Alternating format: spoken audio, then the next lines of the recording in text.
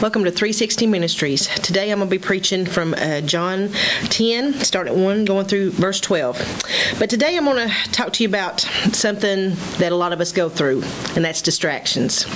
The title of my message is Coyote Ugly. And probably a lot of you are thinking, why would you do that? But the Lord brought to me about the coyote and the roadrunner. Simple childhood, things that we used to watch growing up. I know I did. A lot of kids today probably won't remember the Coyote or the Roadrunner. But have you just watched the cartoon, the Roadrunner, how the Coyote's always trying to capture him, trying to get him? He's using distractions like, free bird seed or, something fancy, something wonderful, and he's trying to lure him in. Well, that's how the enemy is. So I'm going to start reading. Verily, verily, I say unto you, he that entereth not by the door into the sheepfold, but climbeth up some other way, the same is a thief and a robber. But he that entereth in by the door is the shepherd of the sheep. To him the porter openeth, and the sheep hear his voice, and he calleth his own sheep by name, and leadeth them out. And when he putteth forth his own sheep, he goeth before them, and the sheep follow him, for they know his voice. And a stranger will they not follow, but will flee from him, for they know not the voice of strangers. This parable spake Jesus unto them, but they understood not what things they were which he spake unto them. Then said Jesus unto them again, Verily, verily, I say unto you, I am the door of the sheep. All that ever came before me are thieves and robbers, but the sheep did not hear them. I am the door. By me, if any man enter in, he shall be saved, and shall go in and out, and find pasture. The thief cometh not, but for to steal, and kill, and to kill, and destroy. I am come that they might have life, and that they might have it more abundantly. I am the good shepherd. The good shepherd giveth his life for his sheep. But he that is a hireling, and not the shepherd, whose own sheep the sheep are, not seeth the wolf coming, and leaveth the sheep, and fleeth, and the wolf catcheth them, and scattereth the sheep. Of course, it talks about the wolf, but the coyote in the cartoon was always after the roadrunner. He wanted to capture him, and he wanted to kill him, just like the enemy does us. This is more, I guess, for the Christian today. Everybody keeps saying, oh, well, you're a Christian, you don't go through things. Well, we do. We go through a lot of things. We get distracted by the enemy. When God gives us these things that he wants us to do, there's several things that the devil can steal. Your purpose, your desire, your vision, your gifts, your marriage, your calling, your potential, things that God has given you, he can steal. He can kill your dreams. He can kill your vision. He can kill just things that God has given you if you allow him to do it. But if you look at the Roadrunner, how smart he was. He always knew how to get the coyote. He would always come up real fast and just be there before the coyote knew it. That's how we have got to be. We've got to get in our word. We've got to be prepared. We've got to be more diligent and watch what the devices the enemy uses to try to distract us. He can use a person. He can use the TV. He can use music. He can use anything as a distraction. If it keeps your eyes off of God, then it is a distraction, and you don't need that.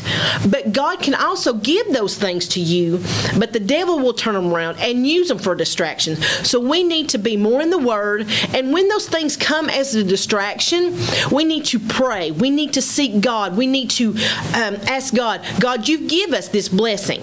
You have given this. Help us to not let this be a distraction anymore. Help us to be more focused on you, be more focused on what God has for us to do. We need to go out as Christians and, prepare people for when the distractions come. When new believers come in to the fold, they believe, the devil has them so deceived that they think, oh, well, if you're a Christian, you should have an easy life. Well, we're not going to have an easy life. But Jesus did say that he would come to give us life more abundantly. A lot of people think, oh, well, if you don't have money or nothing, that's not abundantly. But the abundantly is joy and peace and happiness and just the just the joy and the peace and the presence of God, that comes in abundance. And all the other things, when you seek God first, will be added unto you. It will be overflowing. And yeah, we may not have what we want, but we have everything we need because God gives it to us. So we as Christians need to stop letting these distractions keep us from being focused on God, because there's so many out there that don't know God, that don't know who He is. And if we're distracted by pettiness, by selfishness, by pride, by anger, by bitterness, all these things that can be in our lives, we need to get those out. Be like that roadrunner and be on guard. That's why you need to pray and fast and seek God every day. Be in His Word. That is your rock. That is that stronghold, that strongness that God gives you.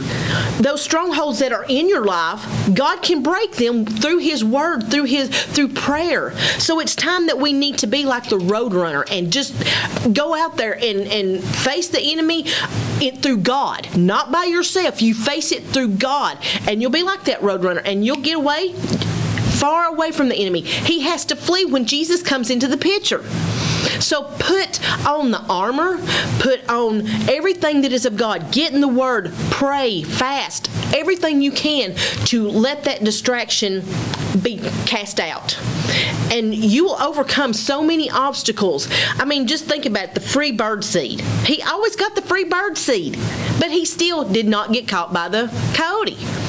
So that coyote is ugly. That wolf is ugly. He's deceiving, but he can come as sheep.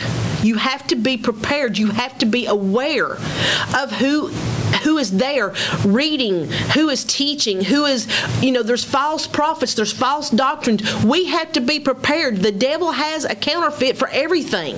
You have to be in discernment. You have to know who God is. You have to be prepared. I can't stress that enough. Time is drawing short. If you don't know God, I ask you to give your life to Him. You won't be disappointed. Yes, you'll have hardships. I've had hardships. I've been through so much in my life, but I will not allow the enemy to let that take hold of me. I have overcome that because Jesus has overcome everything. He has overcome the world. He has overcome everything that Satan has tried. He has given His life for you. So I ask you, if you don't know Him, come to know Him. But as the Christian, Lord, as the Christian, I'm asking for you to open up your heart to God, His Word, and seek and get these distractions out of your life. They need to be gone and they need to be cast out. I pray that you hear my words, not my words, but God's Word, and go forth and do what He has called you to do. Don't let the calling be distracted. Go forth and do what God has called you to do. Thank you.